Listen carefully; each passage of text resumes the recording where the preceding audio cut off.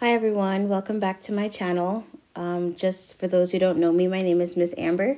I create videos to help students who haven't been in college in a while or who are getting ready to enter into college pass their math entrance exams. This video is going to be for the Accuplacer, and so it's going to be a series of videos that I'm going to put out that is going to help you to practice for your test. Before we begin, I just want to say congratulations to all the students who have been commenting on my videos saying that they've passed. I'm so proud of you guys, and it just feels really nice to be able to make a difference. If you're not following me yet, please give me a follow and let's get started. So the first question is, which of the following expressions is 5 times as much as the sum of R and S? So for some students, they can read this problem and they just understand it right away. They have no issues with it and they can move forward. If you're one of those students who have no issues with these types of problems, then go ahead and skip to the next problem. But for most of us, when we read problems like this, it's like, what are they talking about? So math is just a language. When you understand the language, you are able to solve the problems. So when it says 5 times, that means you're multiplying something by the number 5 as much as the sum. The word sum just means addition. And what are you adding? Of R and S. So you're adding R and S. So you're literally just trying to find what is 5 times the sum of R and S. So if we were to write this down, we could do 5 times R plus S. We can go ahead and look at our answer choices and see, okay, which answer choice is equal to this, what we just wrote down. So the first one, no. The second one, nope. The third one, no. The third one looks similar, but it's written in a different way. It's written in a different order. Is it still the same answer? Yes. The way that you know this is that anytime you're writing a multiplication problem, that multiplication problem can be written either way. For example, 4 times 5 is equal to 20. You could also write it the opposite order, 5 times 4, and it'll still be equal to 20. So in this case, you could do 5 times R plus S, or you could do R plus S times 5, and you'll come up with the same answer. So the answer to this question would be D. It's very important that we know some other words and what their meanings are. So if you're taking notes, you should write what we discussed. Sum is addition. Times is multiplying. Some other words you may hear are product. You're going to have to multiply.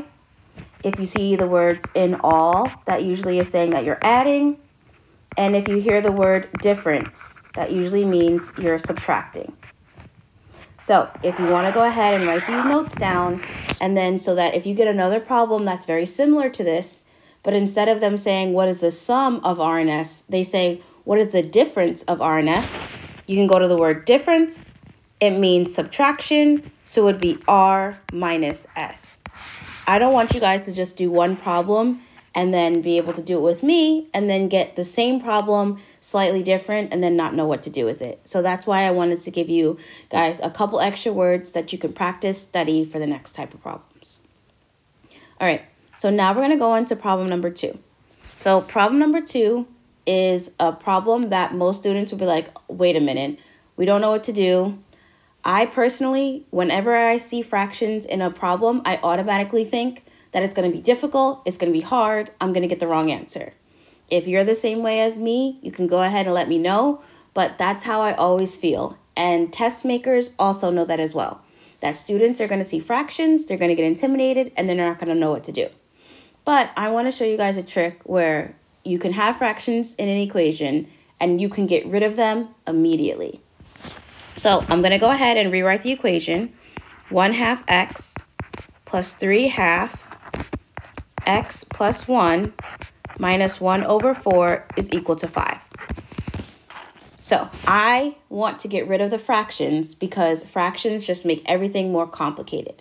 How do I get rid of the fractions? Well, I am going to look at the denominator, whatever number is on the bottom of each of the fractions. So it's 2, 2, and 4. So 2, 2, and 4 are the denominators of those fractions. So it's 2 and 4.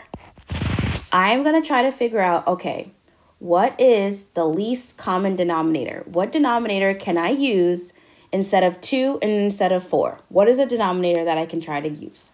So 2, we're just going to find the multiples of 2. That just means if you count by 2s. 2, 4, 6, 8, 10. Then we're going to find the multiples of 4. We're just going to count by 4. 4, 8, 12, 16. Now that I have a list of the multiples of 2 and the multiples of 4, now I'm just going to figure out, okay, which ones are common to both. So what numbers are common to both? I see 4 in each one, and that's all I see right now. So 4 is going to be the number that I choose to use. If you have any questions about how to find least common multiples, how to find least common denominators, what I just did here, please leave a comment underneath my video, and maybe I can make another video to address it, but we're just going to continue to move on. So now that we've chosen the number 4, we're going to use the number 4 to get rid of these fractions. And so the way we can get rid of these fractions, I'm going to rewrite this equation one more time. 1/2 x plus 3/2 x plus 1 minus 1/4 equals 5. I am going to multiply both sides of this equation by the number 4, the number we just found. By multiplying both sides of the equation by that number that we just found, we're going to be able to get rid of each fraction, and I want to show you how that's done. So we're going to start with 4 times 1/2 x. So 4 over 1 times 1 over 2. 4 times 1 is 4. 1 times 2 is 2. 4 divided by 2 is equal to 2. So now, instead of having 1/2 x, we're just going to have 2x. Okay? Now we're going to do 4 times 3/2. So 4 over 1 times 3 over 2. 4 times 3 is 12. 1 times 2 is 2. 12 divided by 2 is 6. So now we have plus 6. I'm going to write everything in the parentheses, x plus 1. And then I'm going to multiply 4 times the negative 1 to negative 1/4. So 4 times negative 1 over 4. 4 times negative 1 is negative 4. 1 times 4 is 4. Negative 4 divided by 4 is just negative 1. So now I have a negative 1 out here. Bring down the equal sign. And then I'm going to do 4 times 5, which is equal to 20. Before I move forward, I know I'm going to have some questions. So if you understood that, you could skip the video a little bit, but let's just pretend like we're all in class together and we have some students that may not understand what I just did. And so let's just be patient for them and let's just stick with it. So some questions that may arise is, Amber, why did you put 4 over 1? I wrote 4 as 4 over 1 so that I can make it into a fraction so that it was easy to multiply. If you have a number times a fraction, always make that number into a fraction so it's easy to multiply the numerators and then to multiply the denominators. It's a simple way of multiplying fractions. That's why I kept saying 4 over 1, 4 over 1, 4 over 1. Then I know the next question I'm going to get is, how come I didn't multiply 4 times everything that's on the inside of this parentheses? Because I multiplied 4 times the 3/2, that number changed to 6, and eventually that 6 is going to be multiplied by everything on the inside. And that's why I don't have to change it right now. So now that we look at our equation, there's no more fractions. And that's our goal, because fractions can sometimes get confusing. So we have no more fractions. Now we can go ahead and finish this equation. Again, we're not going to rush through this. We're just going to take our time. So 2x can be left by itself. And now we're going to distribute the 6. 6 times x is 6x. And then 6 times 1 is plus 6. And then we're going to bring down minus 1 equals 20. Once we distribute, after we distributed, meaning we took this 6 and multiplied it against everything in that parentheses, now we can go to the next step, which is combining like terms. So which terms are alike? 2x and 6x. Those terms are alike. So 2x plus 6x is 8x. And then we can combine plus 6 minus 1. Those terms are alike. So that is equal to positive 5. And then we can bring down equals 20. So now we have 8x plus 5 equals 20. Now it's just a simple two-step equation. So let's go ahead and solve it. The goal with any equation is to get the x by itself. What numbers are causing the x to not be by itself? The 8 and the 5. So let's first get rid of the number that's not attached to the x, which is the 5. So to get rid of the 5, we have to do the opposite of addition, which is subtraction. So we're going to subtract both sides by 5. Very simple. So we're going to be left with 8x is equal to 15. Now that we got rid of the 5, remember the goal is to get the x by itself. What number is causing the x to not be by itself? The 8. How do we get rid of that 8? Well, anytime you have a number that's written right next to a variable, they're being multiplied. So right now it's 8 times x. So if we want to get rid of something, a number that's written right next to a variable, instead of multiplying, we have to do the opposite to get rid of it. So the opposite of multiplying is what? Dividing. Right. So we're going to divide both sides by 8. So the 8's cancel out, and you're going to be left with x is equal to 15 divided by 8. If you look at your answer choices, because the answers are all in fraction form, we can leave our answer in fraction form. And look at that. The answer is going to be C. C is equal to 15 over 8. So I'm hoping that going over this problem, I love that we were able to do the problem together. But the goal isn't just for us to be able to do problems together. The goal is for you to pass this test. You want to get into college, you have to pass this test. So the goal is to be able to do this problem with me, but then to take some of the information that we learned together and now take it with you to your test. So what is some of the information that we learned together? We learned that if you have an equation that has fractions in them, get rid of the fractions. How do we get rid of the fractions? What do? Remember, we found the least common multiple or the least common denominator. We took the denominators 2, 2, and 4, and we found the common denominator between 2 and 4. It happened to be the number 4. And so what we did is we multiplied both sides of the equation by the number 4, and we ended up with an equation that had 0 fractions. It made it so much easier. If you start a problem that has fractions and you're going to work with fractions the entire time, it's going to make everything complicated and you may end up with the wrong answer. So my encouragement is to always get rid of the fractions, and then it just becomes a two-step equation and you're able to solve it. If you have any questions, please comment below. Miss Amber, this is confusing. Miss Amber, why'd you do that? Miss Amber, you're explaining in a funny way. Please let me know in a positive way so that I can try to adjust how I'm explaining things, or so that I can maybe answer another question for you. I really want you guys to do well, so I hope that this is helping you.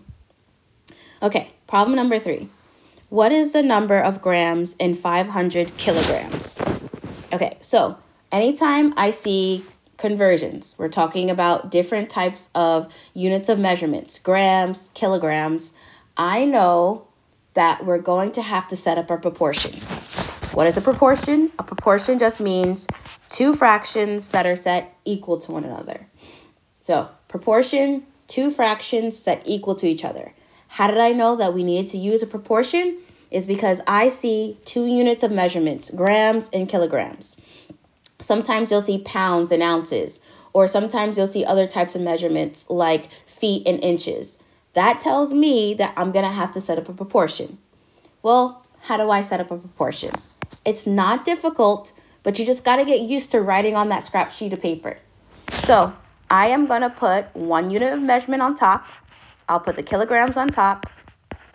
And then I'm going to put the grams on the bottom. And I'm just going to write that on my piece of paper. No shame in my game. This just shows me how I'm going to set up these two fractions.